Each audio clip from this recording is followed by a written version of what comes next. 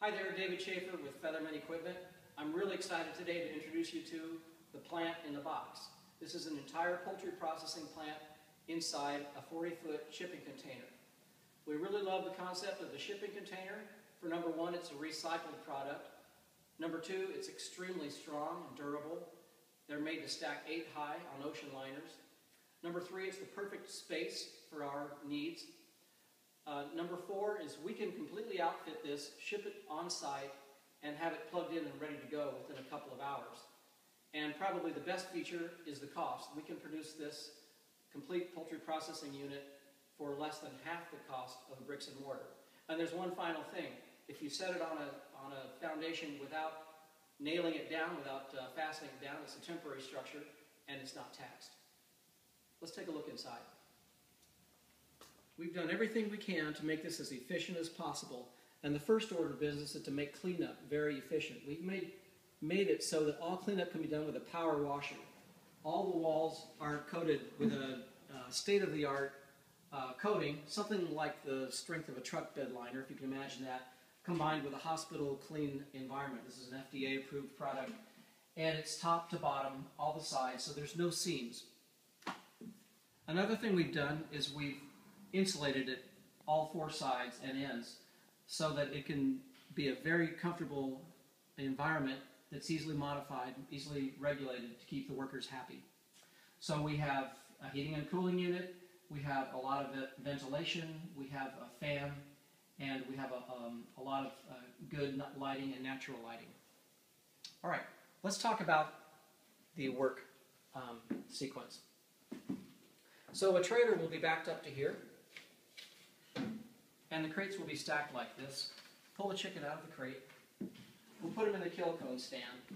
We have a 4-foot diameter kill cone stand here that's very efficient. If you can get a shot of the chamber for the severing of the carotid artery, that's done here.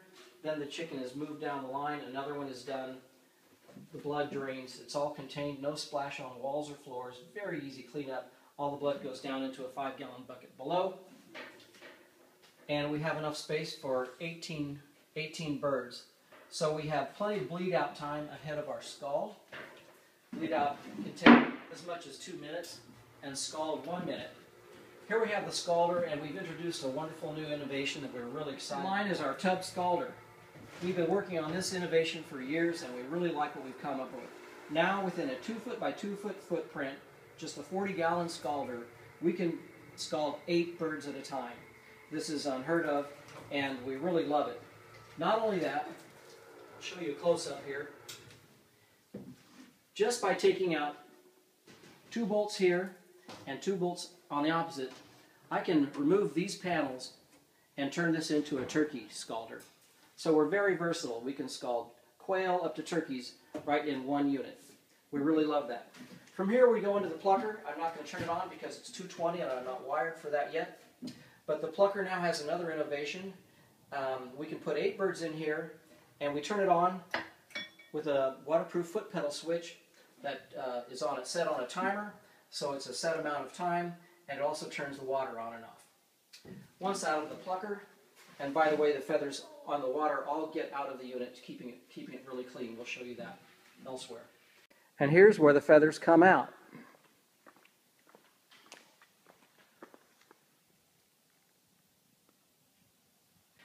Now, when the birds are all plucked, we hang them up on shackles.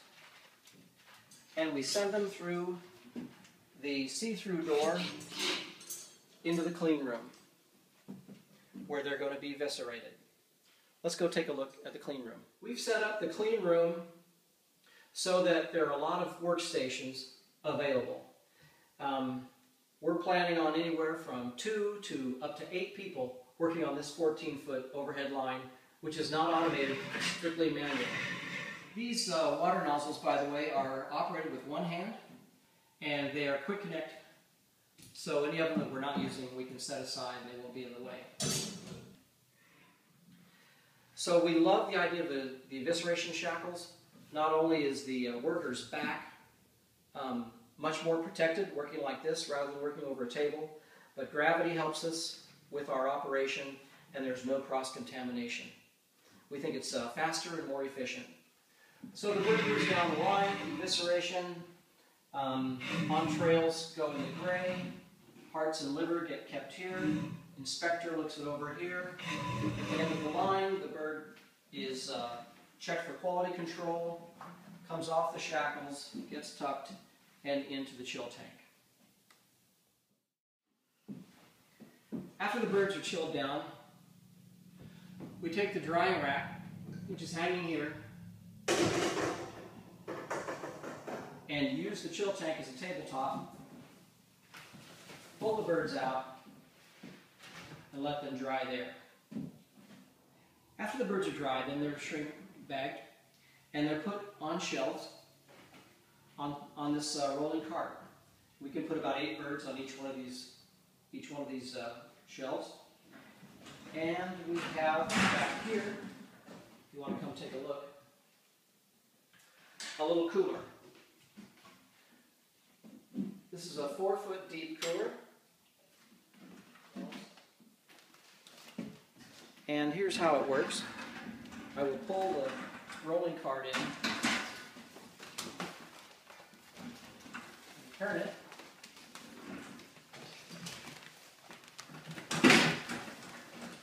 and then slide the shelf to its corresponding shelf in here. And you'll notice that with 6 feet of space here, that each one of these shelves takes up a quarter of it. So I can get 4 to a shelf. So we have 8 birds per tray, 4 to a shelf, 32 birds per shelf for an average bird. 10 shelves, 320 birds for storage on the shelves, and then we have space in front of it that's equal to that. This is all cooled by a CoolBot system.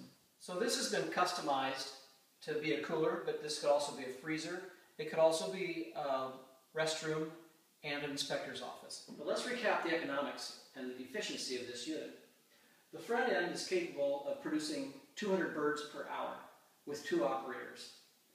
With enough skilled operators on this line, that rate could be continued. In a 4 or 5 hour morning, as many as 1,000 birds could be put out through this unit in one day. There would have to be a little more chill storage than you see here, but it's possible. 1,000 birds a day, 100 days, that's 100,000 birds put through this unit in a year. Let's just say these birds sell for $15 each, which is probably below market for an inspected bird. That's $1.5 million of economic gross revenue added to the community through this unit, which costs a fraction of it. In addition to that, this unit can be used as an FDA-approved kitchen if it is receiving dual inspection from both USDA and FDA from the outset. So chicken soup or pound cakes or something else could be produced out of this unit in the off season, making it a super effective and efficient economic generator. Okay, we're done. Let's go get the power washer and clean this thing up.